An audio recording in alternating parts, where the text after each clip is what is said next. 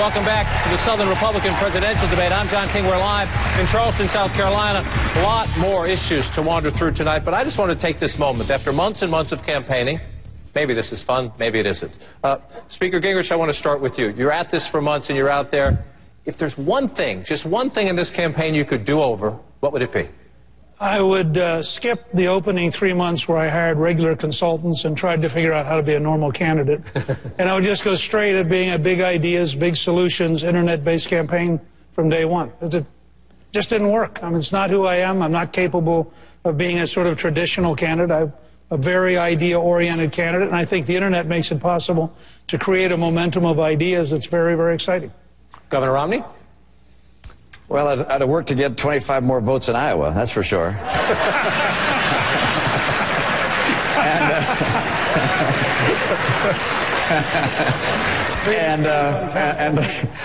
Let's see. I guess I also would go back and take every moment I spent talking about one of the guys on the stage and spent that time talking about Barack Obama, because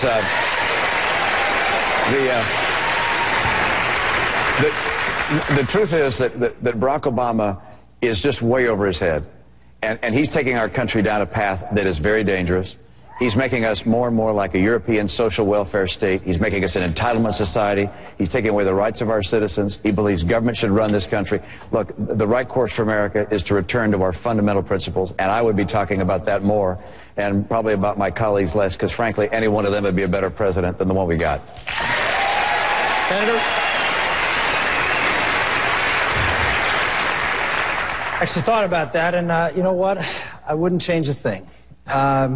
It's for me to be standing here in the Final Four is about as amazing a thing that I could have ever conceived of happening. Someone who had no money, who lost his last race, who everyone basically ignored as I traveled around South Carolina, Iowa, and New Hampshire, and just talked to people. A town hall meeting after 700 town hall meetings, just going around. And it proved that good ideas and hard work still pay off in America, and it just was an affirmation to me of the great process that we have. Congressman? I can't think of any one thing that I would do differently, but I would continue to do what I'm always trying to do. One thing that I believe about a free society is it provides the opportunity for us to work for our own virtue and excellence. And in campaigning, I think I can still learn a lot about becoming a better deliverer of a message. And the conviction I have, but I think if I spoke a little slower and made more conviction, that I could do a better job. So I think in general, I will continue to work on delivering a message, which I think is a great message. All right, gentlemen, thank you. Let's get back to our issues discussion, and let's begin with a question down in our audience. Hi, I would like to ask on the issue of amnesty of the illegal aliens, how would you secure that the American citizens would keep the jobs in line first for them? Mr. Speaker, let's start with you on that. You mentioned the word amnesty. You have explained your position in this campaign, and as you know, some conservatives have said, no, Mr. Speaker, you say you can't deport. Maybe it's 10, 11, some people say as high as 20 million people illegally in this country. You say it's unrealistic to deport them also. Some would have to be given a path to legal status. And as you know, many conservatives say, no, that's amnesty, Mr. Speaker. Right. What I say, let's start with, I think you have to, first of all, control the border. I don't think you can pass a comprehensive bill because nobody trusts the government. So first you control the border. We have a bill that would have it controlled by January 1, 2014. And I'm prepared both to waive all federal regulations to get it built and controlled by 2014, and I'm prepared to move up to half the people who work for Homeland Security, they have 23,000 employees in Washington. I'd be prepared to move half of them to Texas, Arizona, New Mexico, if that's what it took to control the border.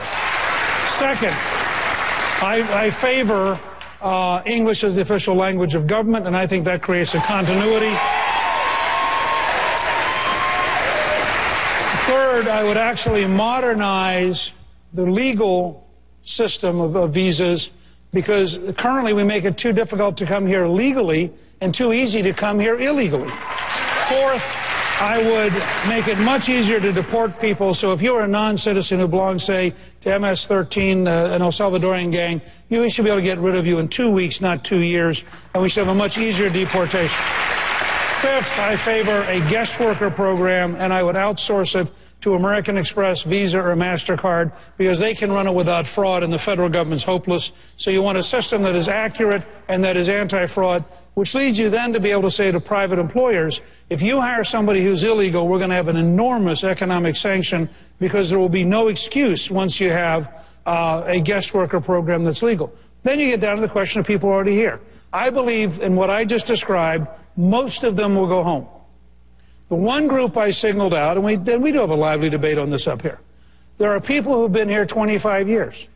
They've been working, they've been paying their bills, they're married, they have children, they may have grandchildren, they may be in your church. Now, I don't think we're going to deport grandmothers and grandfathers who have 25 years of networking and relationships in a community. So I've suggested a World War II-style draft board where local citizens would review the applications. You could only apply if you proved that you were financially responsible, you proved you had genuine family ties, and you had an American family sponsor you. You still wouldn't get amnesty, you wouldn't get citizenship, you would get a residency permit. In order to apply for citizenship, you would have to go back to your home country and get in line behind everybody else and be processed as a person from that country. But I think this is a doable, solvable, practical solution, and I think trying to deport grandmothers and grandfathers will never pass the Congress and would never be accepted by the American people. Governor Romney, is that the doable, practical solution? You know, the issue of illegal immigration is relatively straightforward compared to the tough issues we face. Issues like how we're going to compete with China as it grows a military which is of extraordinary scale and a navy of that scale, how we're going to deal with radical violent jihadists, Medicare, Medicaid, Social Security, making sure they're solved. We've got real challenges that are tough. This one is not tough. You build a fence, you have enough Border Patrol agents to secure the fence, and you also have a system of giving to people who come here legally an identification card, and you expect employers and insist that employers check that card before they hire someone. If they don't check the card, if they don't run it through the U.S. database and get an instant response from the government or from MasterCard, Visa, American Express, or whomever, then those employers are going to get severely sanctioned. If you do that, we solve the problem of illegal immigration. And with regards to those that have come here illegally now, we're not going to round them all up and deport them, but we're also not going to give them a preferential pathway to become permanent residents or citizens. They need to go back home, apply for citizenship, apply for permanent residency like everyone else. Coming here illegally should not give you an advantage in being able to become a permanent resident of the United States. You have the same view, Senator? Well, I come at it from as being the son of an immigrant. My grandfather came to this country and brought my dad when he was 7 years old, and that's the story that I love and familiar with, and believe in the heart of hearts that that immigration is people who want to come to this country and be Americans is really the continuing infusion of freedom and enthusiasm for our country. But when you come here illegally, the first act you take is to break our law. That's a different story. And we have two folks here, both Governor Romney and Speaker Gingrich. Mitt Romney has a position now that people have to go home, but as few as just a few years ago, he said that there could be a pathway to citizenship. He's repeatedly said that. Now he's changed his position. I understand that. He's done that on a couple of occasions. And you have Speaker Gingrich, who believes there needs to be a legal pathway. That's where President Obama's position is. I think we need, again, just like health care, we need a clear contrast. Someone who can say, look, I have always been for making sure that the law is enforced and enforced fairly. I grieve for people who have been here 25 years and maybe have to be separated from their family if they were picked up and deported. But my father grieved for his father when he came to this country and lived here 5 years, and other folks who sacrificed, who came here to America, did it the right way according to law, because America was worth it. And if you want to be an American, the first thing you should do is respect our laws and obey our laws. And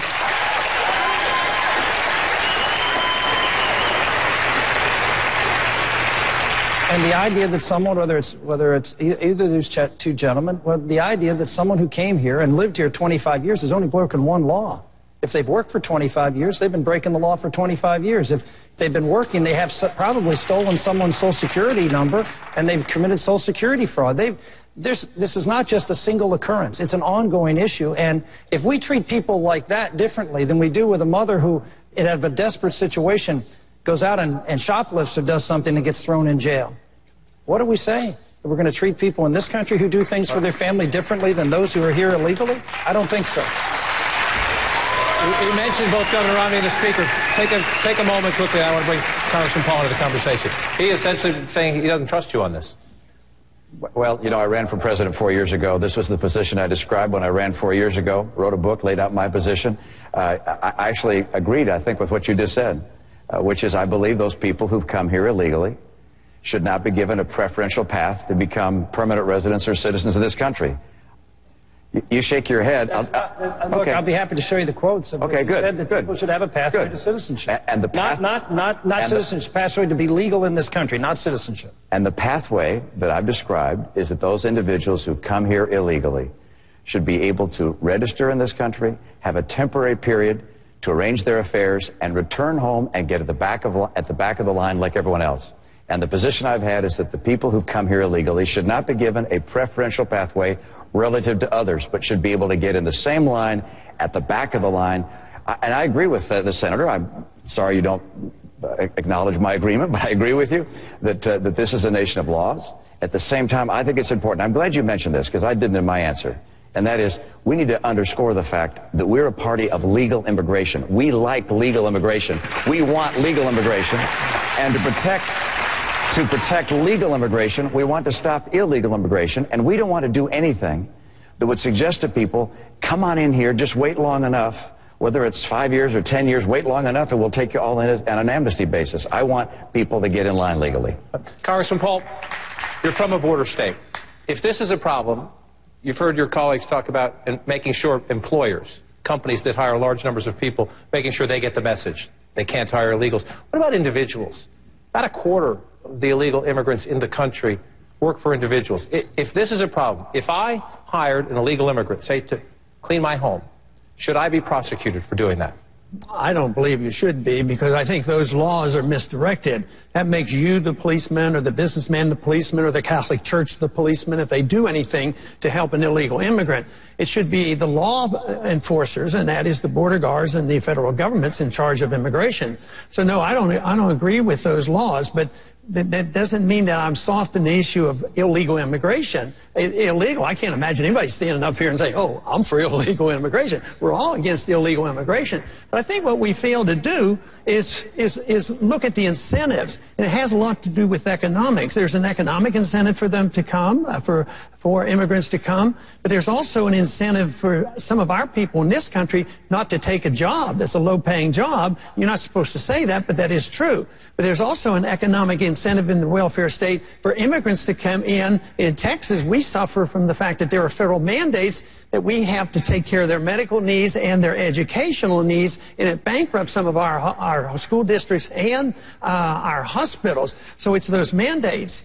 But we need a more generous immigration policy. It should be legal, but we need more resources. But I find that the resources are all overseas. When I was in the military, I was on the Pakistan-Afghanistan border, and that is a no-man's land. You can't see the border. At least we can see the river south of Texas. We know where the Rio Grande is. Over there, we can't see it. But we're over there fighting and dying over that border, looking for problems. Why don't we take those resources and quit pretending we can defend those borders and put them on our borders and take care of our needs here? Go ahead, Mr. Speaker.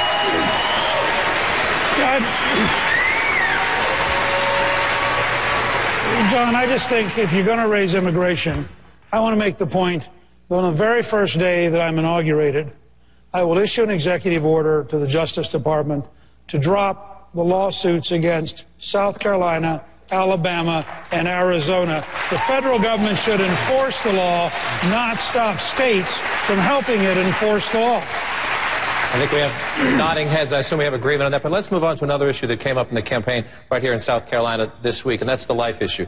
Mr. Speaker, your campaign sent out a mailing to South Carolina Republicans across this state, essentially questioning Governor Romney's commitment on this issue, saying that he has changed his position on the abortion issue. If you recall, I moderated a debate back in New Hampshire in June. There were 7 candidates then. We have 4 tonight. But when this came up, we talked about it briefly, and then I asked, is this a fair game, an issue in this campaign, or is it case closed?